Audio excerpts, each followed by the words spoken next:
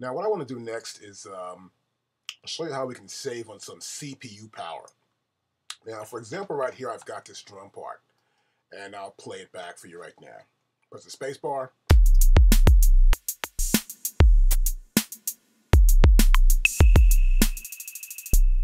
Now this is a drum part that's a MIDI program, okay? We got the composite here, we got the beat repeat, and then we got going on right here, we got a compressor. And it's a MIDI file. Peep this, it's a MIDI file, okay? So we got a MIDI file, but what I want to do maybe is, let's say you don't want to have this. You just want the total audio file. That means we can get rid of all this stuff, just have one file, let it play. So it'll be already processed, and it'll be just one audio file. Let's do that. So here we got this file here, which is this drum. And what I want to do right here now is go here to File. Then we're going to go here to Export Audio. So what it's going to do is going to export an audio file from this MIDI file. It's going to check the parameters here. So it's 4 bars in length.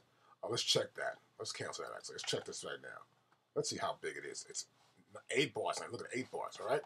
Make sure you know the length of it. So now we know it's 8 bars. So we're going to go right here. We're going to make it 8. Perfect. That's 8 bars. And like the master, we're going from the drum track. Right there. Going from the drums. Okay. Now, we want to normalize. Now, normalize means we want to make it as loud as possible without distortion. So we want to make it as loud as possible. That's good.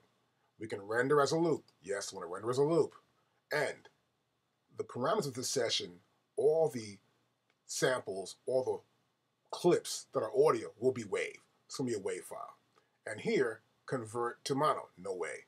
And we're going to keep it here at 44.1 hertz. Hertz right there, okay? And our bit depth is going to be at 16. And these are your consumer sample rate and consumer bit depth, you know, to go to CD or whatever. And we're not dithering. And we want to create an analysis file.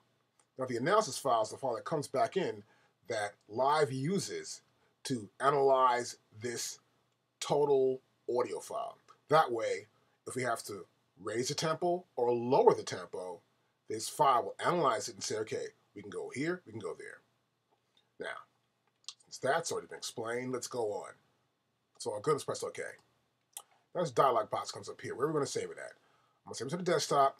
I'm going to call this test, B-O-U-N-C-E. Now we normally call this a bounce file. And I'll do it. And you see, it's exporting.